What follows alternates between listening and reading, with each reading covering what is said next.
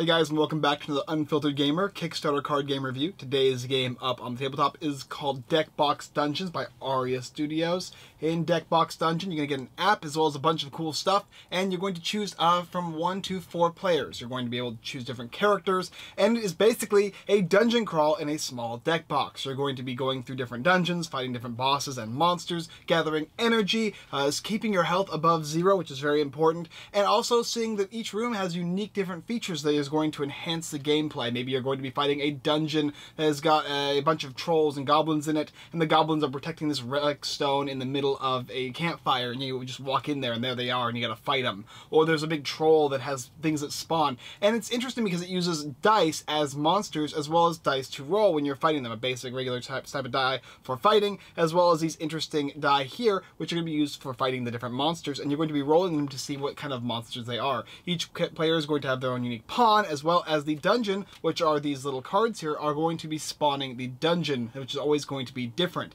And depending on the way you go is also going to make the dungeon kind of open up to where you kind of have a sandbox feel. Anyway, that's the basic idea of the game Deckbox Dungeon. Let me go ahead and show you what it looks like and how to play a couple rounds. So here we have Deckbox Dungeon, and as you can see, it has the full rules here on the tablet, and you can also get it, it'll probably be in the game as well. You're going to be getting a plethora of different cards as well as dice. There's different characters you get to choose from. This is the prototype copy, so what I have here is not the full amount of the game you're going to be getting, but you're going to get a character, health cards for each character, the energy and the loot cards for each character, as well as choosing a weapon as well as a type of player. So this guy is an oath-sworn warrior. This guy's kind of like a mage. You can choose a staff and elemental mage here.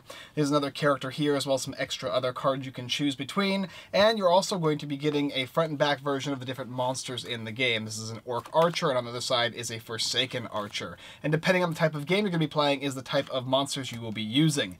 These die here are going to be used for fighting as well as the type of monsters they are in the dungeon. You're going to roll these dice and determine, oh, you got a level 1 archer here, as well as the blue ones get a little harder, and then the red one is mainly used for the boss. These cards here are your basic player reference cards. Over here is the item deck, in which you're going to be getting 3 of them to buy, and the cost is down below, and you're going to start with different items. This here is the dungeon deck, and it's got front and back as well, and basically as you're going to go throughout the game, you're going to be pulling these guys out with the app and putting the monsters down and all that kind of stuff. There's also some runes that will be used depending on the different types of scenarios, and finally you'll get your little player icons. Down here we'll also go ahead and show you that there is an app to the game, if I can go ahead and do that correctly. And you've got players, and you can choose between 1 and 4 players. If I go over here, I can select 4 players, I can select the quest, and I can just go ahead and begin. This is just going to give you the basic preview. It'll tell you what enemies are going to be in the game, so you'll be using the different sides, either front or back, and obviously this is going to be the basic game, so it's going to have a bunch of the goblins as well as a troll boss. You're also going to be getting a goal, and it'll tell you basically a story. So once you've gone ahead and set that up, you're going to go over here and it'll show you the explore, and as you go through the dungeon you'll be exploring different things, pushing on the app, and it'll tell you what happens there and what spawns there, and as you continue throughout the dungeon you're going to go until the scenario is finished. But that is basically what you're going to be getting, the app as well as all the cards, dice, and the miniatures. So to begin playing Deckbox Dungeons, you're going to be needing to get the main card here, and this one here is going to have a little spawning point where you're going to put your characters down, and depending on the type of characters, what little minis you'll be using, as well as you enter the new locations throughout the board, you're going to see what happens, the spawning different units and whatnot. However, do realize, though, that as you are going throughout the game, it's going to be dependent on the scenario. This is just the basic scenario we have for prototype testing, but they're going to progressively get different and changeable as you play the game. Now, it tells you on these little reference cards how it works. Each player can take their turn in any order when they get 2 actions, and it's going to move, make an attack, or a special action if it's available on the card. After each player has made their phase, then the enemy will take their actions from the lowest threat level all the way to the highest, and then, or basically ranged melee, and then from a certain threat level to the highest threat level. And finally, you're going to refresh and do any specials. There's free actions, which means you can trade with each other. You can go ahead and purchase items from the item deck, as well as using abilities. And then there's skill checks as well, where you're going to roll 4 die and add modifiers. Any 6 or higher is going to give you a success, otherwise that's a failure, and you're going to be using those for things like getting runes and whatnot. After you've cleared a room, you can go ahead in any order, select to move your characters up, and once the next rune is spawned, then it once again begins with the players taking their actions, and then finally the monsters taking their actions as well. Rinse and repeat until the final boss has been fought. Let me go ahead and show you a couple turns of the game and how it kind of functions with the app in the game. Alright, so now we're back to the game, and I'll show you how it kind of works. So we went ahead and selected our weapons for each character. We went ahead and selected the type of character we are, along with the character itself. We have 10 health on this guy and 4 on this guy, so you're going to set the health tracker based on their max health, as well as making sure that your loot and energy start at 0. After you've gone ahead and set up your characters, then you're going to choose the type of minions for the game, and in this case, we're playing with the cave trolls, orcs, and goblins, and set them aside so that we can use them to tell the different minions apart. We're then going to put our characters on the board, and we'll say that this guy is gray, we'll put him here, and this one is blue. We don't need the rest of these guys here, they're not going to be useful. Make sure you have their item deck set, as well as 3 items that you can purchase throughout the game. These are the cost of them, and you're going to need to purchase them via the energy you're going to be getting as you kill monsters. Oh, sorry, not energy, loot you'll be getting as you kill monsters. Energy is used for special attacks that are over here.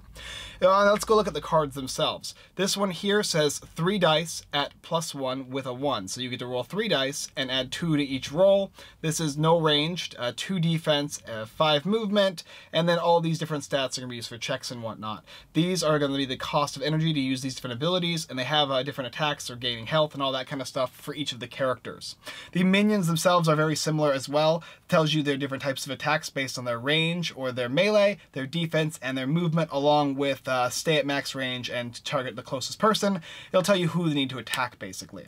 You got your dice over here, and the green ones are the weaker monsters, your blue ones are a little stronger, and then this red one here is specifically for the boss in this game. However, that might be changing or be different. Finally, the runes are also set aside. These guys are going to be used throughout the game. They might help you in some way to defeat a boss or whatnot. Now we've got the app set up. It's for 2 players. We got to set it all up. It has the quest info over there and the rules over here, and then we're going to basically be exploring.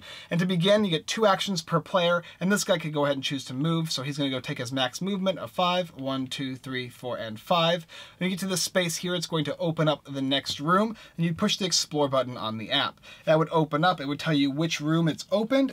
2A, nice and easy for us, and you're going to put it down. Now the guy's in between both rooms here, but that means that this room's going to spawn, and you simply tap the app to see what spawns. It says there's a group huddled around a small fire. Spawn 2 blue and 1 green. To spawn, you simply take the dice and you roll them. Now we've got ahead and we got 2 melee and 1 archer.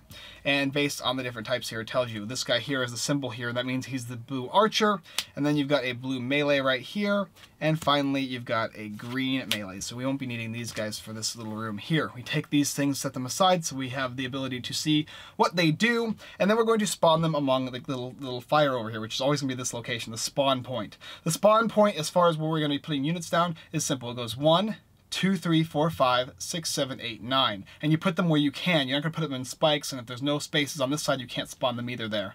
So first thing we'll do is take this guy here, and we'll put him down the middle. And then the 1 spot, 2's taken, so then 3. All the units have been spawned in this location. And finally, this character has another action left. Is he able to do a ranged attack? He is not. And to check for range, it tells you on this little reference card what you can do. You've got melee, which is going to be up, down, left, right. And then you've got reach, which means you can hit diagonally. And finally, you have range, which means you can shoot anywhere past the melee area. So he's going to go ahead and move, I suppose. He's a tank, so he can actually take some damage. So he'll push himself up just like that. Or maybe he'll punish himself right there, that's fine. Then the next player is going to take their turn. 1, 2, 3, 4, 5, 6, 7. And he's now in range to shoot this guy. So he's going to go ahead and look at his range ability, which means he gets 2 dice. And he gets a +2 to the roll, and he needs 6 up. So 6 up is the main thing. 6 up. So both of these guys with a +2. That makes that a 6, that makes that a 7. So 2 hits is going to be on this green guy. We're going to go ahead and check his defense. He's got 1 +1, so he's going to go ahead and roll for each hit, which there's 2 hits, and he needs to get 5 ups. Nope, neither one, so he's going to take 2 damage. For each damage you take, you're going to move this marker down 1. And in this case, he only has 1 health, so he's going to be removed from the board. When you kill a unit, you're going to then be able to roll that unit's die and see how much loot you get. So I rolled a 1, so this character gets 1 loot. Loot is used to buy these things here, and as you get enough loot, you can buy these things. This one lets you heal, this one lets you gain 3 energy, and this one lets you teleport to any unoccupied one of these areas here on the board. And yeah, previously explored in a room. So this might be useful very much at the very beginning of the game. After he's done that, he can simply make another attack if he wants to and roll the dice again. He's got 1. The defender will roll 5 and also defend that, no big deal. And then the enemy units will go ahead and take their turn, and you're going to do it based on priority. Ranged are always going to get priority first, and then let's go from green to blue to red. That's what I'm pretty sure that's how it works.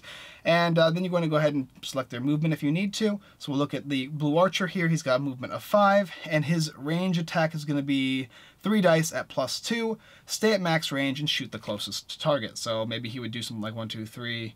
That's pretty far. He's max range, shoots the closest target, which would be this guy. He'll get his 3 dice, and he's going as +2, which means he's got 2 hits. And then, of course, this guy here has a defense of 2. So he needs to roll these. Oh, bam, he's protected both of them. That's great. Now he gets to go ahead, the next character gets to go ahead, and he would simply, what does it say here? Target the closest with the least health. Alright, so the closest with the least health, that would probably be, I guess that'd be right here. So maybe this guy here, and he would go ahead and roll 4 dice at +1. So he needs 5 ups. 2 hits. Uh-oh. You gotta be careful with the mage. And bam, 1 save.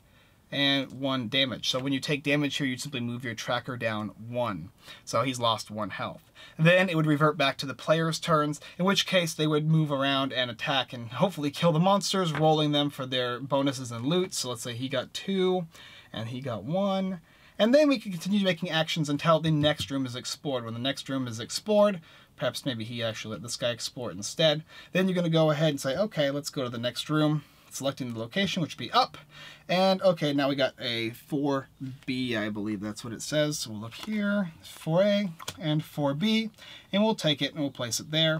Check and see what spawns, what happens. Oh, this one's interesting. It says, in the center of a gore-splattered room, a device creates a whirlwind of blades. In the center of the steel twister, a growing yellow stone, runestone that pulsates with power. Perhaps it will give you an advantage against the Rogrump, which is the big bad guy at the end of the game. Spawn 2 of these guys. Alright, a 2 and a 1 that are both ranged orcs. And then it says, whenever here is adjacent to the middle area, they can attempt a skill check of 3 to disable the trap and grab the rune, or a speed check 2 to search to check to see if they can snatch the rune from the trap. If the hero fails, they take damage, and if not, they can draw the rune card. And this is going to be helpful for fighting the boss. It won't let the boss spawn more units or whatever, depending on what the scenario is. And so that would be the case. You close this off, we wouldn't need that anymore. And once again, we would continue. Remember, a line of sight, you have to be able to see the unit to shoot it. And the same goes. And you continue moving throughout this scenario, killing different monsters and fighting them. Obviously, remember, here's a 2, so that means he would actually go down to 1 when he takes damage before he dies. But overall, that's the basic idea of the game. It comes with a plethora of different cards, front and back, for different rooms and different traps, all these kind of great little things, as well as all the different item cards, which we'll talk about more up above. Okay, so a couple cool little caveats. Now we didn't talk about energy all that much, but you know there's abilities, and every time you make a successful hit, whether or not they defend it, you're going to gain energy. You're going to go up this tracker here, and you're going to be able to use these on your turn. This one says it deals 2 hits at a range. The next one says Shocking Grasp, deal 2 damage as melee. And finally, Force Wave, push all enemies within 3 spaces back to the nearest wall, dealing 1 damage to each of them. And it's going to cost you energy, and you're going to need to expend that by making sure you hit the units. Not only that, but whenever you roll a 6, that's a crit, and that means that they're not going to be able to defend against that. They're just going to take the damage. However, enemies don't crit. Gaining loot is, like I said, rolling the dice, and you're going to gain based on whatever the die is that you roll, up to maybe, I think, 3 or even 4. Now, if you kill the boss, that's 5, but at that point, you basically won the game. Over here, we've got all the different items. You got Potions of Rage, which is going to give you an extra attack, as well as +3 to it. This is Heal All Your Wounds, and that's costs 10 loot, which is very expensive. Scroll of Foresight, explore a new room from where you are. Gain 6 energy with this medium energy potion. It kind of like trades loot for energy, which is cool. Scroll of Fireball, Scroll of Spectral Arrow, small healing potion, large energy potion, so on and so forth. This is just a small collection of the different things I'm sure they're going to be in the game. And if we look at all the different cards here, they have like different arrays of styles in which the dungeon is going to be going through. You got watery areas, you've got pit traps where you'll be taking damage if you walk into them. There's certain, whenever you go put one card next to another one of these dungeons, there's little arrows, and you have to put the arrows basically so that they're facing a certain way. Make sure that it aligns up correctly. You'll see it. Once you see it, you'll understand how it works. It's very straightforward. And there's tons of little dungeon tiles in here. If you're just a little prototype, we've gotten to explore quite a lot of the dungeon. There's a couple of them that are definitely my favorite as far as how they look. But that is the basic idea of how you play Deckbox Dungeons, and let's go ahead and talk about what I think about it. So, Deckbox Dungeons, what do I think about this game? Well, first of all, this is a mini dungeon crawler. It's a game you can play that's very condensed, but there's a lot to it. I like the fact that there's a ton of different little pieces, and you're going to be moving them throughout, and there's different stories and whatnot, and you can make your own campaign on the app, to my knowledge. That you can actually create different ones, or there's going to be more of them coming out, or something like that. But from what I saw on the app, it's just a simple, basic Kickstarter version for the prototype for us to check it out, as well as the different players, 1 to 4 players, and based on the number of players, as the difficulty is going to increase. The one thing I can say is kind of weird is the fact that you've got front and back-sided cards, which doesn't bother me with the units, the enemies very much, because they're kind of like a reference anyway. But when it comes to like stuff like the sword, or the sword and shield, maybe somebody wants to use this and somebody wants to use this, it kind of makes it more difficult. But perhaps it's just the prototype, so I can't be for certain as to why that was chosen. You have the different sides, which are going to be for melee, and then if you attack diagonally, that's reach, and that means there's different items that have different abilities, which is pretty cool. The range, I wasn't sure exactly if it was just a single space after the main melee, or if it continues past that, because it didn't explain that, but we just kind of played it based on how the card was written. Overall, the game's really fun. I really enjoyed the game. I like the fact that it's going to be ever growing and always different. There's going to be definitely a room for expansion in this game, adding new dice, adding new dungeons, putting new cards out there for the loot. This is basically just a taste of that game. The artwork is great. I love the artwork in this game. I love the feel of the little dungeons. It gives me kind of like a nostalgic feel for those old RPG style games, while also adding new elements that are more modernized. With the loot themselves, some of the cards are very useful, some of them are not as useful for certain players, and you're going to have to work together to decide which ones you're going to want to pick up, which ones you don't. The bosses are pretty difficult. The one last boss that we fought was pretty challenging. We had to fight him a couple times before we were able to beat him, which is pretty cool because it's not a straightaway easy just roll and win. There's going to be definitely placement issues, well, not issues, but ways you need to place your characters to make sure you get the most out of them. Because if you're not placing correctly or moving in the right areas, it's going to be more challenging for you. There's certain ways in which the enemies are going to move around the board, and you have to make sure that you move them accordingly. Probably the idea would probably be the best location they could possibly go, or way they would move is probably what they would want to do, and that's kind of how we did the game. But yeah, overall, artwork solid, components really cool. Love the style of how it's a small little mini dungeon crawler that can all fit inside a little deck box, but there's so much game in here. If you like dungeon crawlers but want kind of like a reprieve, a nice easier one that added an app, if you don't mind app-based games, this one definitely would use the app because it's cool how it spawns the units and there's a story to the game. If they don't make it so you can't create your own, I think it would be cool to let you, but I think they might. If not, there's at least going to be definitely more missions you'll be going through and challenging yourself with, and probably more difficulty depending on the missions you're going to be choosing. Overall, excellent game. Definitely going to keep this game in my collection, and definitely going to follow the Kickstarter campaign for Deckbox Dungeons. Alright guys, thanks for watching another Unfiltered Gamer Kickstarter card game review. If you like this video, go check out the rest of our videos here on YouTube. Like, subscribe, and comment. It all helps, and we do greatly appreciate it, as well as checking out Deckbox Dungeons, which will be on Kickstarter fairly soon, if it's not already up.